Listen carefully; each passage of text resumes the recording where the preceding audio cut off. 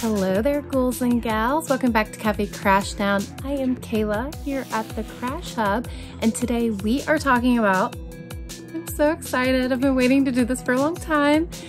We are talking about my top 5 Shudder favorites for the month of June. Let's roll those credits.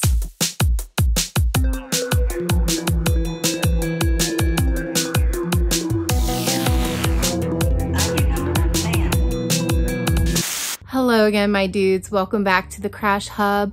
I am so excited to be back here doing my Shudder favorites. Shudder, if you don't know, it is a streaming platform for those who are totally into the horror genre. You have all kinds of foreign films, B movies. You also get some that are really well known, especially during Halloween season. Of course, you get different Halloweens. But the thing that makes this streaming service so unique is a platform for especially aspiring filmmakers and the horror genre that are able to come in and show their work. And it's awesome. I absolutely love it. And they have curated playlists for you. So if you're into the slashers, they have a playlist just specific on that where you can find films that cater to that slasher taste. You also have a playlist for gore. You have one for witchcraft, even for like strong women, badass murderers, psychological thrillers, you name it. They have a curated playlist for anybody who's interested in horror. You just have to find the right one.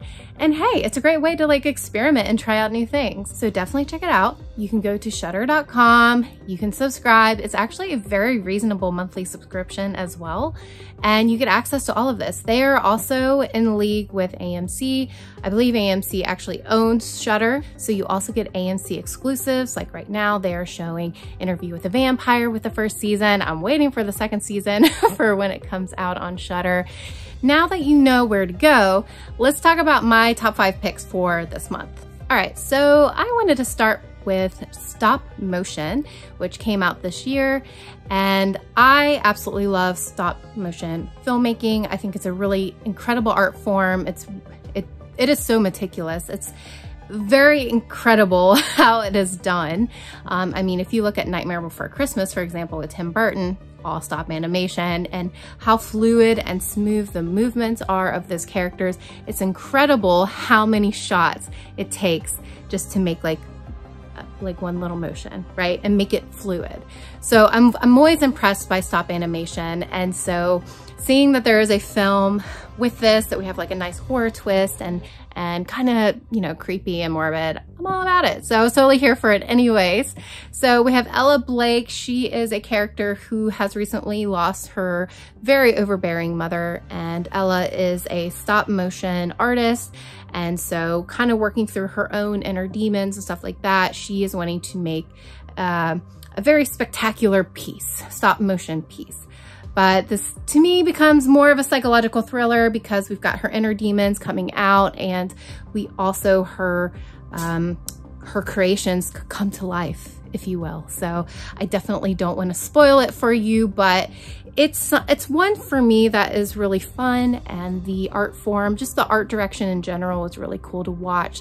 So I definitely highly recommend it to add it to your popcorn poppin' movie night list. I also found the film to be, it was a refreshing script for horror. So I thought that that was really fun. And again, the art was really great. The filmmaking was good. And the use of practical effects. Man, anytime that we get practical effects, I am so here for it, okay? I can go on a rant about using practical effects and the necessity to use practical effects. So anytime we get that now in horror films, I'm just gonna like root and cheer for people doing that. So they do a really fantastic job in this film with using practical effects. So the next film that I wanna talk about is Pyewacket. I don't even know if I'm saying that correctly.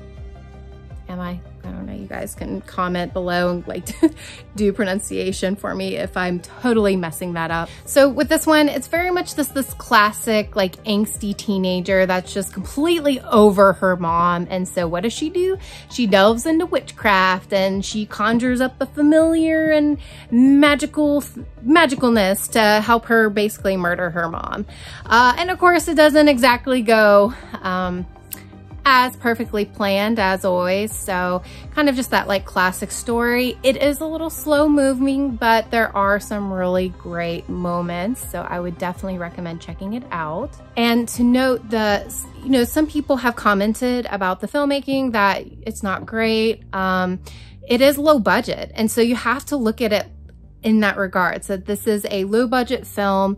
And so I think with the use of the lack of money and stuff like that, I'm always fascinated to see how filmmakers make the magic happen, right? And so just keep that in mind, but it is horror, supernatural vibes. So it's really fun. The script is, you know, it's simple and some things are predictable, but it works with the story. So again, I'm not choosing this film because it's like a phenomenal film. I just think it's a really fun one, just again, to add to your movie night to definitely check out. And again, just to watch some of these films that are lower budget to just really see the creativity of these filmmakers. So the next one that we have is Vacation of Terror, because of course we are in the month of June. People are going on vacation. So what better way for us to jump right into Shudder than, you know, to have a horror film that's set around a vacation, a family vacation. So we have the main character, Fernando. Not really saying that correctly, probably, but that's fine. He has inherited a home from his deceased family member, and so he's taking his family. They're going on vacation, and of course, things do not go as planned at all. His daughter finds a creepy doll, and well, we know what happens when children find inanimate objects like that. So with this director, it is a female director, and being a Spanish film itself, there is a certain kind of style, flair, spice to this film that I think makes it so unique and so fun to watch. So yes, of course, the family gets on this new property for this vacation. The daughter finds a doll, and of course, a spirit is inhabiting it, and all chaos breaks loose. So we have this spicy flair that Renee, the director, brings to it, which makes it very fun and very iconic. And don't you worry, there is a sequel to this movie, and it is on Shudder. So if you really have a lot of fun with Renee and her film, you can definitely check out number 2 on Shudder as well. The next film that I'm going to recommend is Graduation Day. We've had a bunch of people out in the world graduating from high school, from college, whatever it is. And so, of course, this is the right time to show a graduation slasher, right? We have the class of 81. They're running for their lives. Basically, you have a track star who has ended up dead. And you've got a guy in a fencing mask, and he's going around and he's killing people. He's killing students. He's killing teachers. You know, it's your typical slasher, right? And so, you know, it's not like the most creative script in the world, but it's just a really fun one to kind of bop in. Yeah, Graduation. All about the thrills and the kills, am I right? I mean, come on, let's think about Buffy, like the Buffy graduation episode. Graduations are iconic, you know? So we had to find something to fit the whole graduation vibe. Congratulations to all of you who have either graduated high school or college, whatever it is. Major congrats to you.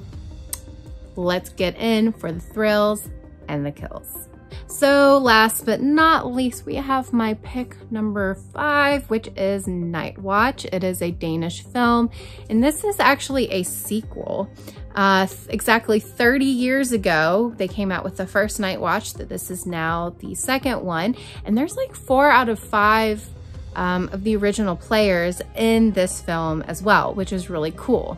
So we have this character, Emma, who is taking up a job at this night watch to basically find out more about what happened to the death of her parents almost 30 years ago, and kind of immersing herself into this area. The serial killer at the time, who's been in a coma, well, he gets out of the coma, and what happens? Well, of course, he goes on a little spree, if you know what I mean.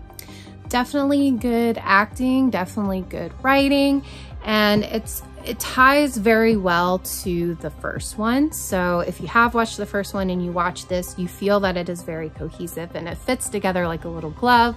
While also, if you haven't seen the first one, this film does a really good job to still be able to immerse you and to give you the information that you need. You're basically not going to be lost if you haven't watched the first one. So if you have seen it, it's really great to see some of these older actors from the first one to be in here, and it's like riding a bike for them. They slipped right back into the roles and it was absolutely no problem. So definitely highly recommend. Thriller, super suspenseful, got a lot of horror elements in there. It's definitely a must watch in my book. So this isn't, you know, number 6, right? We are only talking about my top 5 Shudder favorites, but a film I do want to call out that is on Shudder is Gorgo. That was filmed in 1961. So you have this like Godzilla vibe. It's super old school, super corny and ridiculous. But if you're totally into the Godzilla vibe, especially right now with Godzilla -1, that's now officially on Netflix. So for all of you Godzilla fans, you can go in the States, United States, you can go and check that out on Netflix. But since it's like Godzilla vibes right now, Gorgo is up there. And so that's a really fun way to get that like old school, Godzilla stop animation, hello, it is the theme, vibe taking place. It's a lot of fun. So again, maybe just add it to your circulation of your popcorn popping movie night. It's a really fun watch. So that is it. I know it was short and sweet. I was just giving you like a little bit of nuggets here and there, but you know, I want you to be able to watch the films yourself. I don't want to give too much away. I can just kind of tell you what I noticed about them, what I've heard from other people, to kind of just give you some recs. But Shudder is vast with the collection that it has. So if you're not into my recommendations, by all means, get on Shudder yourself and find what fits you. Like I said in the very beginning, they have curated playlists. You can dive in there and see a bunch of different kind of films for yourself and explore some of these other sub-genres of horror. Horror is just not one note. There are many notes that make up this genre, so definitely have fun in exploring this awesome streaming app. And that is it for me. So if you like this video, please give me a thumbs up. Give me a like, subscribe to this channel if you are enjoying this and you love horror and you love sci-fi and you want to engage more in movie reviews, TV reviews, talking about Shudder, or talking about things like the horror subgenres. We're gonna be doing a lot of that kind of stuff on here, so definitely subscribe and ring that bell for Cafe Crashdown so you don't miss a beat. So thank you guys for hanging out with me today. Remember, I am Kayla here at the Crash Hub, and I can't wait to see you guys in the next video. Take care.